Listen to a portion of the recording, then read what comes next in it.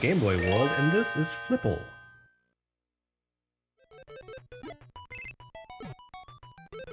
With this release coming hot on the heels of Konami's Quarth, I think it's safe to declare Game Boy a quarantine zone for puzzle games.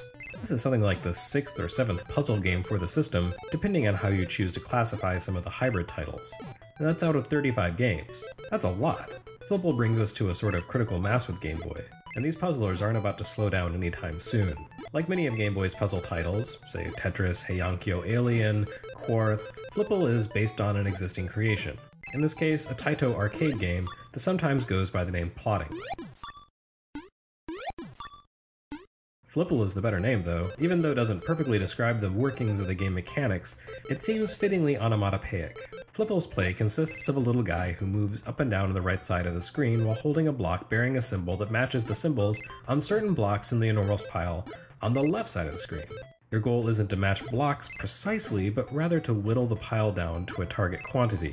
That being said, block matching does come into play, but it works differently than in your typical match 3 puzzler. You need to toss the block you hold into a piece with the same symbol, but it doesn't matter whether you hit one identical block or 5.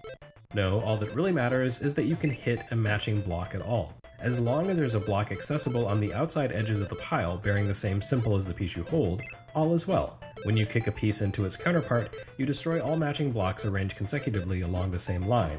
The piece you tossed replaces the pieces you've smashed, and the next unmatching piece in line pops out and lands in your little guy's hands. So basically you match a block to the one in your hands, and it's replaced by a different kind of block. It's a bit more abstract than your usual puzzle mechanics, and this makes Flipull a little difficult to explain. It also makes it pretty challenging to play. To succeed at Flipull, you really need to think a few steps ahead in addition to understanding the somewhat tricky mechanics. It's not enough simply to kick some blocks away, you also need to be certain that the block you end up with after you kick will be valid for play, and that it too has a match available. So, while it may look incredibly basic, Flipull gets tricky fast. Obstructions appear to add further complexity to the rules, preventing you from easily making matches. And there are just enough block types to mean that the further you advance, the lower your chances of finding a match. You effectively lose a life if you end up with a block you can't play. When you die, your active block becomes a special block. Special blocks can create a match with any symbol, but you only get 3 special blocks, and once those are used up, your game is over. And something like 50 levels to contend with, so it becomes more than a little nerve-wracking the further you make it into the game. There's also a little bit of additional complexity in the fact that your little block chucker can make matches not just on the right edge of the pile, but also along its top edge. When a block hits a vertical wall, it reflects at a 90-degree angle downward and moves directly into the blocks. Most stages present you with a jagged, stair-stepped roof in order to allow you, or in some cases force you, to make use of both edges of the pile.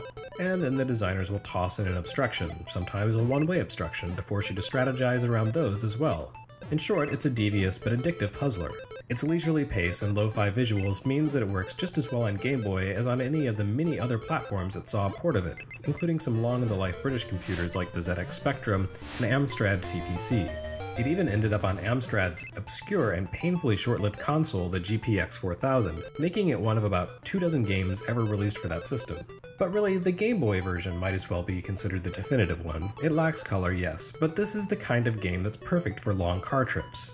Flipull, or Plotting, also marks Taito's first Game Boy effort, the first of nearly 50 games the venerable arcade giant would produce for the platform, so it's kind of the start of something big. Finally, this is the only home version of the game that would see release in the US. Plotting was apparently big in Europe, and Japan also saw a Famicom version, but this was it for America, outside of some scarce arcade distribution. Amidst the flood of puzzle games that would inundate the Game Boy's library through the years, Flipull tends to go overlooked. It's a shame because it's one of the more intricate and engrossing games we've seen so far in Game Boy World. Then again, we still have a whole lot of puzzlers left to go.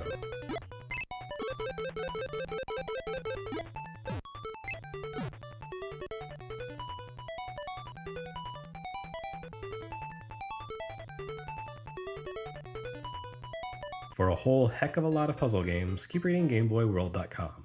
And please consider supporting this project on Patreon or by picking up the book. Thanks.